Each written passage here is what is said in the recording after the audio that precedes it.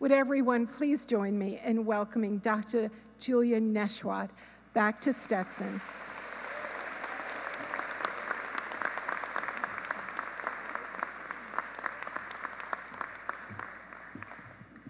Oh boy. Wow, it's great to be back. Greetings, everyone. I'm so honored and delighted to be here, and thanks to President Libby for having me and inviting me, and to the entire Stetson team for making these arrangements. But I'm thrilled again to be here and to talk to you, kicking off the 2017-2018 academic year. So today, I would love to really talk to you about all the wonderful and amazing things that I've experienced, you know, the family that you're about to join here at Stetson, and the influence that this family has actually had on me and has taken me, and I think it can certainly have that same effect for you if you let it in. But every time I come back to the campus here, I think about, I used to stay at Shadowan Hall. I see it's still here.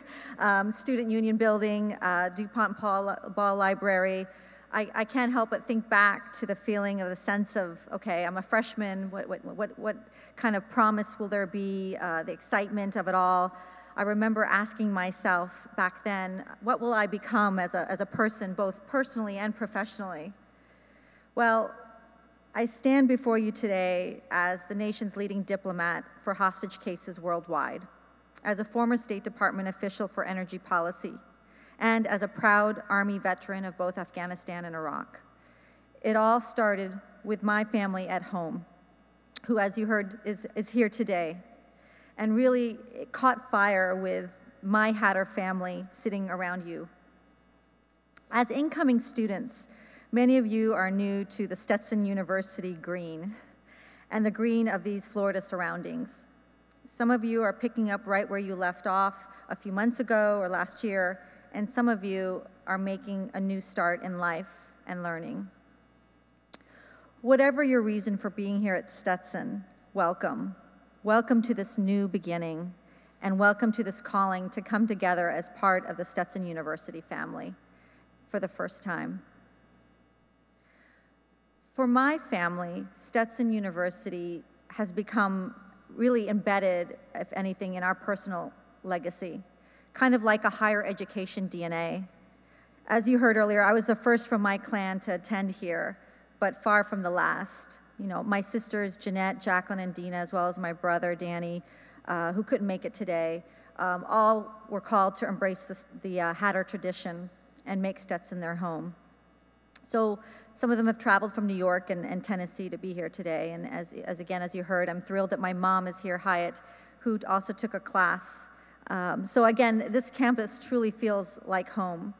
In fact, at times thinking back, students would even confuse us because we very much looked alike from each other several times when I was a freshman or sophomore, and when my mother would visit, would think that she was one of my sisters. So I think that's quite the testament of her looking years below her actual age. My mother was my earliest inspiration. My father's death left her a widow with 5 young children to raise. However, she never saw that situation as a burden, but through her example had taught us all to do our best, to be our best, to never give up in the face of hardship, and to give back so lives of others would be changed for the better. Most of all, she told us to reach out to others regardless of their background, their race, or their religion. As Arab Christians in a rural small town in Florida in the early 1980s, we didn't always receive that kind of love back. But to my mother, that didn't matter. Even though she was a working full-time nurse, struggling to support a large family, she always emphasized in giving to others. And by giving, we would receive. So I can't help to think in today's toxic political and racial environment, I think her words couldn't ring more true. Every night, we would gather together on my mother's bed as a family. We would share the joys and tragedies of our day. And it was there that we learned to dream. The trajectory of our individual life journeys from that bed would propel us into philanthropy, pageantry, literature, law, medicine, government, and television broadcasting, as each of my siblings' aspirations became realized. So Stetson poured fuel on that fire that was lit by my mother and has taken us farther than our dreams. My own vision would be service to our country, but I could never have imagined where that path would take me. Never in a million years, while sitting here on campus as a freshman, did I envision one day sitting across the table from the brilliant former Secretary of State, Condoleezza Rice, or serving as a military intelligence officer in a combat zone, or living and studying for a doctorate in Japan, and surviving an earthquake and tsunami and a nuclear meltdown, I might add. Or teaching at the U.S. Naval Postgraduate School. So the work that I pursue now began because of the mentorship of the educators that are sitting here around you today, who opened my mind and heart from these walls and broke through some walls of my own to give me the courage to embrace the world.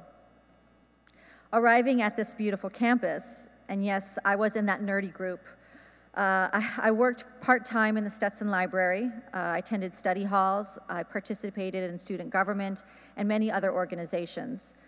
But as I became acclimated to life at Stetson, what I could not realize was that I had my own unspoken needs.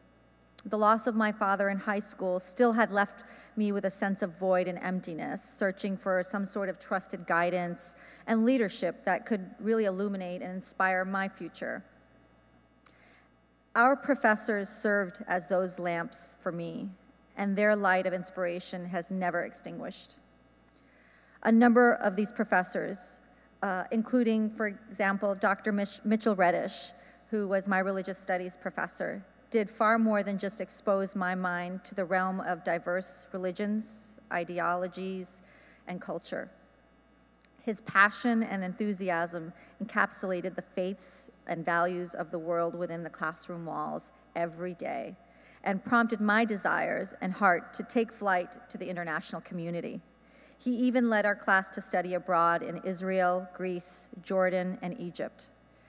Bringing my own Jordanian heritage to his classroom, his effortless manner of making the interconnectedness of the family unit come alive, and not only inspired my passion to serve internationally while representing my country, but further deepened my own sense of family and culture.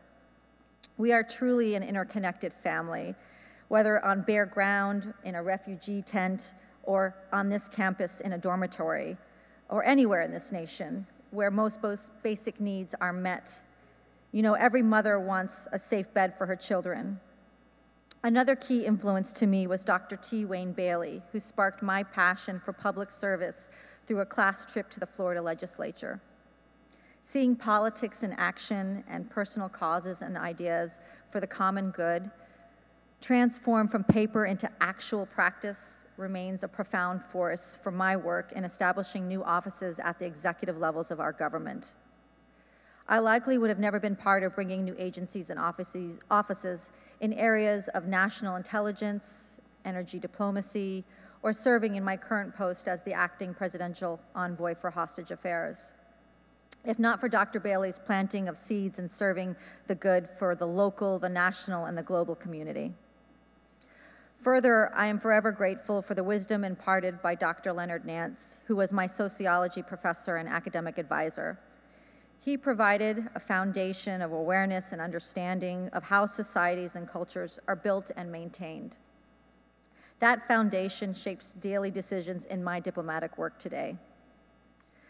Some of the most profound experiences of your life here may have nothing to do with a classroom, but everything to do with finding a group or a network of friends who love and empower you just as you are. Another member of faculty, Sims Klein, I think at the time might have been Stetson's head librarian. He steered me to just not that kind of comfort level, but trying to be an accepting cove on the Stetson campus. His invitation to be part of the Canterbury House youth group introduced me to an environment in which I could be myself and never feel judged or under any shadow of expectation. The fun spirit and openness from Sims and the bond shown within the youth group slowly stripped away my own shell of defenses. I even found the confidence to offer my first ever acoustic guitar performance and was still permitted to come back. Music was not my forte, but that moment allowed me to be my unguarded self. And to this day, I think Sims is truly a rock star. So the professors who will power your dreams over the next 4 years have different names, but they stand here right beside you. They will be the ones who find potential that you never knew existed. They will see your unspoken needs and be around when you need to talk. No matter what their academic specialty, their foremost title is Doctor of Don't Ever Give Up, Provost of Positive Purpose, and Dean of Discovering Your Best Authentic Self. As I mentioned a moment ago, I had the honor of serving our country in the Army. That started actually here at Stetson with ROTC. Several instructors here had a lasting impact on my life, and that inspiration had continued to this day as I regularly deal with generals and admirals that are some of the most inspiring leaders in this country has ever known. About 3 years ago, Admiral William McRaven, who was the commander of our most elite Special Operations Force when President Obama ordered the Navy SEAL raid that killed Osama bin Laden, shared his stirring wisdom at the University of Texas commencement.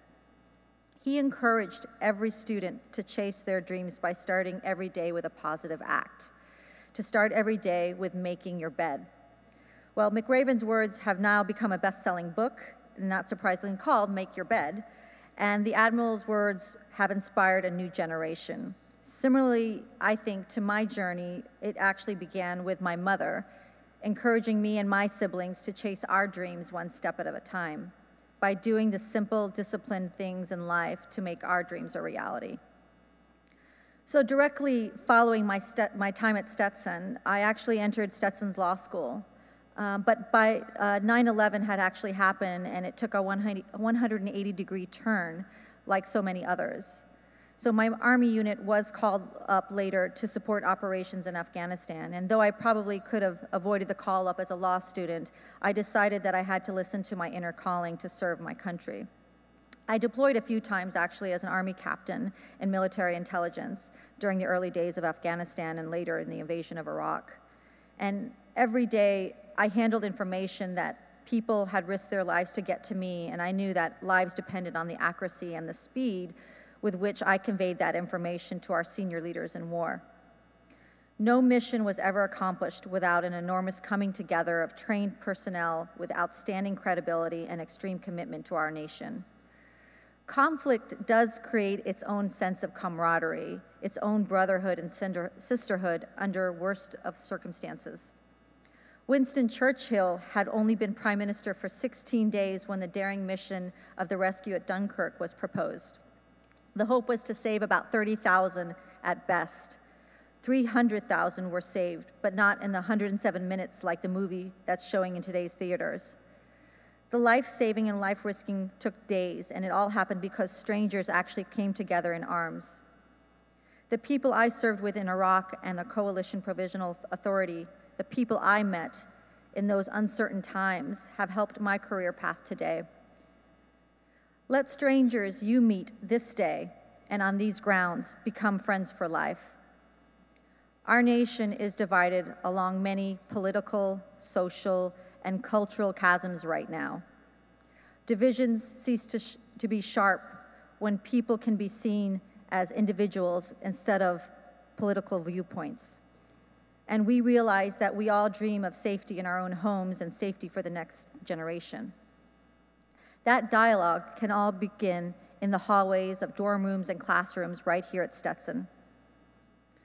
Again, thinking back about my own career path, one of the most important things in the Army that taught me first and foremost was never dismiss the significance of the smallest tasks. Every one of us has to start from somewhere to bigger goals and more momentous life experiences than we ever realize. One thing that I share in common with Admiral McRaven and the President's new Chief of Staff, General John Kelly, is the experience of those monstrous, meticulous morning inspections. As Admiral McRaven vividly describes, the entire inspection process is designed to ensure that complete success is unattainable. It is crafted to prove who stands under pressure, not who actually achieves the perfection. So my years in service saw their fair share of those inspections. preparation for those tests in life that started in the Army is where I learned the assembly and cleaning of a rifle, along with the protocol and organization and briefing senior defense officials. What can be missed in the moment is that success is not the goal. The goal is in following direction, attention to detail, and reaching for excellence. You also learn that no individual can make it alone. You have to rely on one another, often from people you've just met and from all walks of life, to not only make it through an inspection, but to make it through combat. You have to strive for perfection one small task at a time and as a team. The Stetson motto, "For God and truth," can not only take you to your personal best, but to discover that service leads to true success, and it never requires a uniform. Great chefs begin as dishwashers and line cooks willing to do lesser tasks, knowing that the dish of a master chef will never be tasted unless it's presented on a sparkling plate from an orderly kitchen. No matter what task you take on, never diminish its value, never diminish your own value in completing it. Day by day, you gain the resilience and skill to master your own path. I have been blessed to become a student in many areas. One area like teas. I studied green, black, white, herbal, oolong through my travels in Japan and throughout Asia. And the key to a perfect cup of tea is in minding the water as it boils and steeps. So don't let anyone tell you that boiling water is a basic task. Your tea might be served to the next Japanese prime minister at a White House dinner. The rewards in my current position in the Office of the Presidential Envoy for Hostage Affairs depend more than ever on a team approach.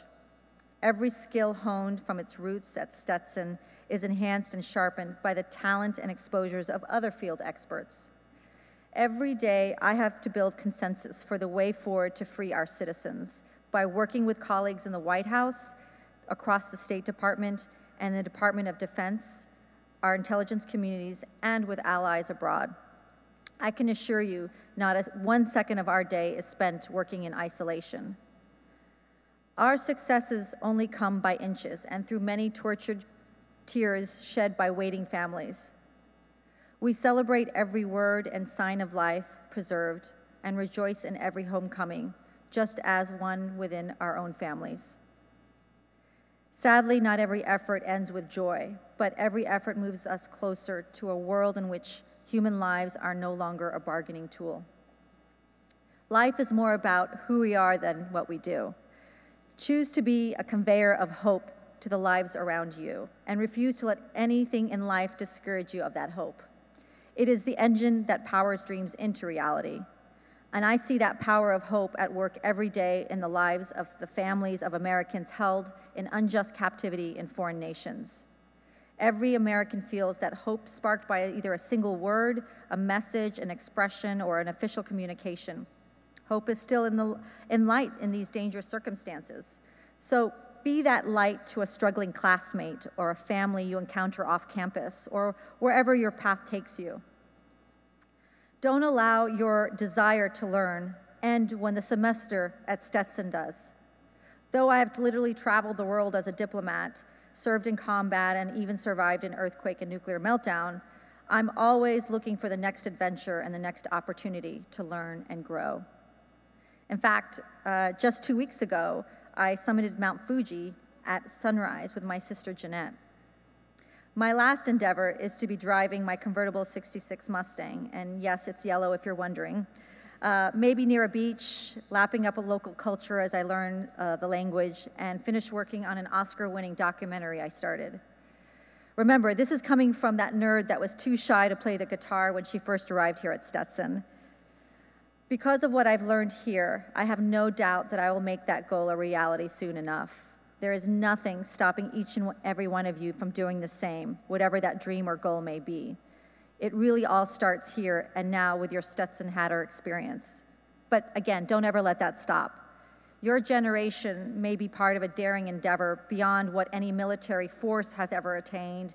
You may be part of ensuring life-giving clean water to a drought-stricken region. You may be the pioneers who put renewable energy sources at every point on the planet so that no child has to stop reading when the sun goes down.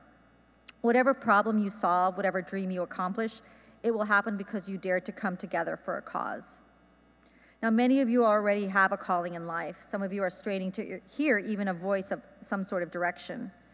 Well, this place, Stetson University, and its committed gathering of professionals in every discipline of study and vocational development are dedicated to bringing distinct clarity to what God may have intended for each of your lives. The conversations, the classes, the midnight study, or coffee-fueled cram sessions are not only part of your university experience, they are all part of forging a destiny that doesn't seem possible now. So hold on for the ride and don't shut out any opportunity to come together. Every one of those opportunities makes a difference to who you are. You may not have someone like my mother or a large family of brothers and sisters. You may not have a strong inspirational leader like Admiral McRaven. But starting today, you have both. You here at Stetson, you have a family of Hatters, and you are surrounded by a faculty of leaders. It won't always be easy. You will endure frustrating, maybe tearful nights, and those inevitable times when life is not fair while here at Stetson. But you will never be alone. These doors are always open to you, and a circle of loving support will guide you to the light and out of hardship, a blessing of coming together. So let's get started on your journey. Reach across a hallway to a stranger, perhaps. Open yourself to every new adventure. Travel abroad, and never abandon the wonder that can rise from coming together with your new Hatter family. Thank you very much.